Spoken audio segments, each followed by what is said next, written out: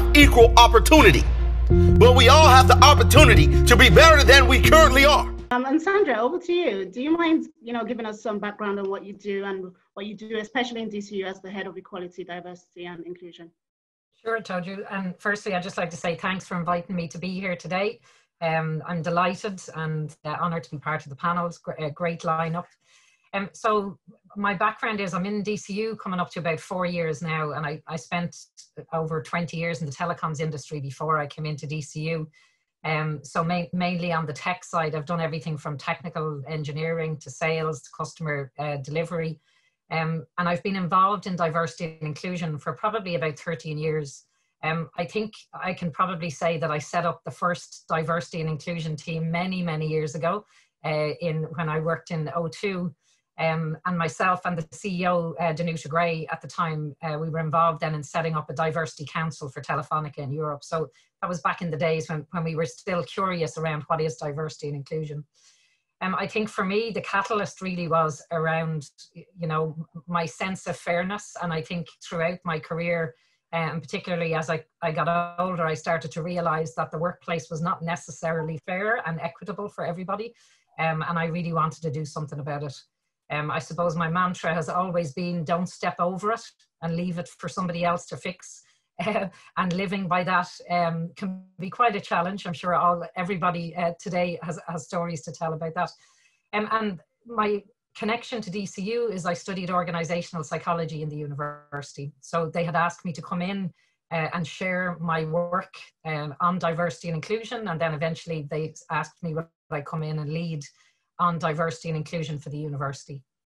So my role is I'm responsible for developing and delivering on the strategy for the university around equality, diversity and inclusion. Part of that role is representing DCU on lots of kind of external national bodies such as the Higher Education Authority, Irish Universities Association, National Women's Council, where we focus on race equality at a national level and try and drive kind of policy and practice change around that. It's very one of our key priorities, I would say, over the last 2 years we've been doing that work. And I'm also founding director of the Centre of Excellence for Diversity and Inclusion, and that's very much focused on, we describe it as research and action. So we take the academic research off the shelf and take it out into the workplace to try and encourage employers to be more equitable and have more of an awareness around inclusion and diversity within the workplace. Thank you very much. That's amazing. And it's just interesting to see, how you've integrated from psychology to tech to diversity and inclusion. And there's lots of transferable skills and expertise and knowledge that's all in there, right? And all the different things you're working on. So that's brilliant. And the next question will be to Sandra. A very similar question really is, what diversity and inclusion initiatives do you have in your DCU Centre of Excellence that will benefit minority groups in Ireland? Sure. Yeah, so we've kind of two things I suppose it would be good to share with the audience today. So the first is we established the Centre of Excellence back in 2018. And as I said, it is around kind of helping employers with all different aspects of diversity and inclusion. And our mission really is to transform lives and societies and workplaces through diversity and inclusion practice. And with the rise of the Black Lives Matter movement in the US, we had a lot of employers coming to us looking for support around race equality. And as I've mentioned, we've been doing a lot of work in the background at a national level. So it made sense for us to try and support while we have the momentum now, before people, before it goes away. We do not want this to go away, okay? So we mobilized very quickly and we've brought employer groups together. So there's ourselves, we have IBEC, we have Business in the Community and other organizations. We've reached out to the community of experts, people from all different backgrounds and expertise to guide us, and we have created a forum. So that would be something I would ask particularly young people, maybe early stage, who are in the workplace, to come and share your experiences, because we want to make sure that when we develop resources and start, training this out into employers, what we want is it to be based on solving the problems and the barriers that you're facing in the workplace. So that's really important. There's different aspects of it. Some is around creating space for thought leadership.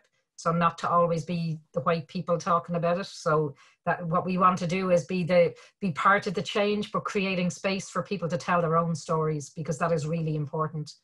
So that's part of it.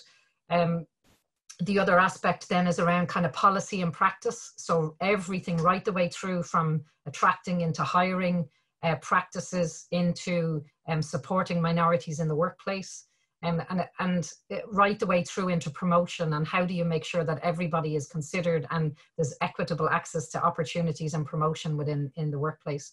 And something that Riti mentioned, which I think the advice there is absolutely phenomenal for a young person starting out in your career.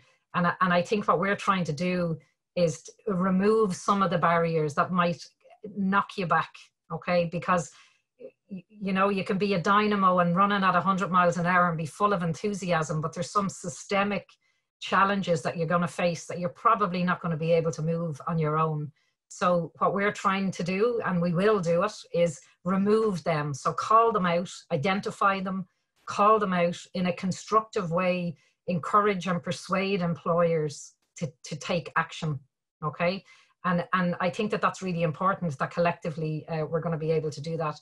I think one of the things I would encourage people to do is think about mentorship and sponsorship, because that's really important. So if you're not 100% sure of what direction should you go, or, you know, if you don't feel particularly comfortable because you're new into an organization, or you're the minority in the room, please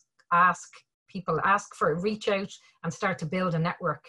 Because, you know, that's one thing I have to say. Now, I've lived in lots of different places around the world, but one thing I will say about Irish people is they love to be asked for help, and they will help. So, you know, reach out, find a mentor, really, really important. Find a mentor early on in your career and try and work towards kind of coaching and sponsorship around that.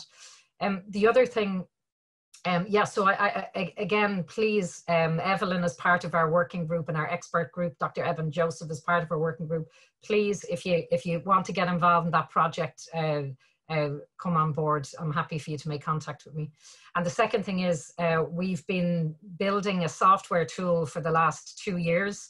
We were Enterprise Ireland funded, and it'll spin out of the Centre of Excellence at the end of the year. And essentially, it's a software tool that for transforming the culture of an organization from the inside out. That's how we describe what we do.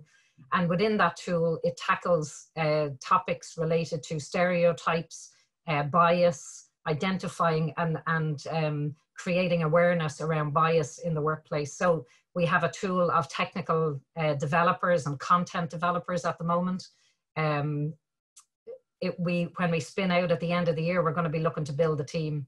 And I have to say, I have a team of 9 people working on that, and I'm the only white Irish person on the team, because that's it. We need people to challenge us as we build these. It has to be built in, inherently built in, that the people we need to represent here are the ones that are challenging us and making sure that we're doing the right thing. So please get in touch on that one as well. Thank you very much. That's another amazing news. And, you know, I think your target audience, it's not social entrepreneurs this time, it's, you know, young people and people in the workplaces and employers and organizations. So that's amazing. Thank you very much. Have the opportunity to be better than we currently are.